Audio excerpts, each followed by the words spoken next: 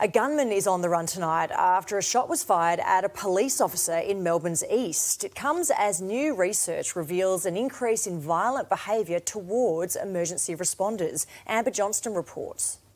Searching for clues to a suburban shooting targeting one of their own. An officer uses a metal detector to comb through a median strip in Mulgrave, trying to find the bullet fired at a senior constable who was just doing his job. He had to go home and tell his wife and children he'd been shot at. The dog squad member was attending to other duties around 4 this morning when a car sped up behind on Wellington Road and tried to ram his vehicle. That's when they pulled up alongside and fired a single shot, narrowly missing the 35-year-old. It's just a blatant disregard for the law. It comes as the Crime Statistics Agency reported a spike in assaults on emergency workers in a number of suburbs across Victoria. Melbourne's southeast emerging as a hotspot. Their loved ones hope that they'll come home. Sadly, for 175 Victorian police officers, they haven't. The CBD had the highest number of assaults with 164 attacks in the past year.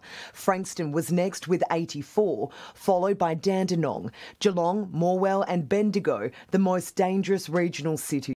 Police are already getting burnt out, and the ones that I've spoken to, they're under so much pressure, increased pressure, for the work they have to perform in an unsafe environment. The opposition says incidents such as this morning's attack are deterring people from joining the force, with currently more than 800 vacancies at Victoria Police.